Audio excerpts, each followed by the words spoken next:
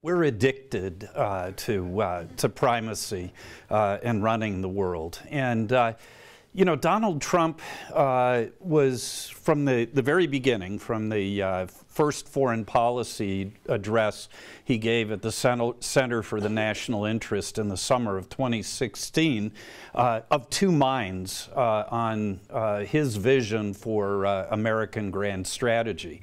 You may recall the first half of that speech was basically the sort of neoconservative boilerplate about the essential role that American deep engagement and assertive leadership would play in fixing all the world's problems. The second half of the speech, which sounded like it had been written by a completely different author, raised some problems with the the approach to the world that the United States had taken since the end of the Cold War, and proposed a different set of policies, a more restrained approach to America's role in the world. And I hate to say it, but this sort of schizophrenia that you saw in the Trump administration before he even won the election continues today.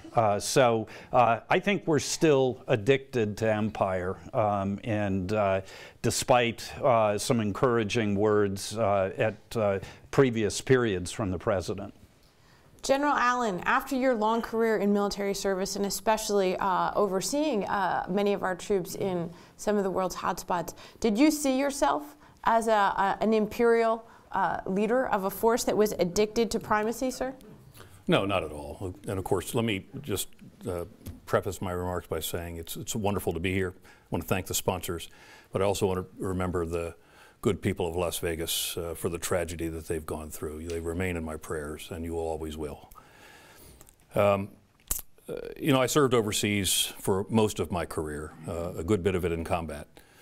And I can tell you the many times where, as I became more senior, when I would meet with the leadership of the various countries, whether they were in East Asia or in Southeast Asia or in the Middle East or in Europe, while there could be a sense by some that we are addicted to power, there was a very clear need in the minds of so many of these leaders that the American presence in the world was a stabilizing presence.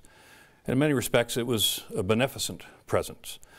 It was a presence that facilitated a world order that gave the capacity for global economic intercourse, but largely was a presence that benefited the world order and benefited humankind. Now, we've had some problems and we've had some spectacular policy failures, but that doesn't lessen the importance of the United States in the world today.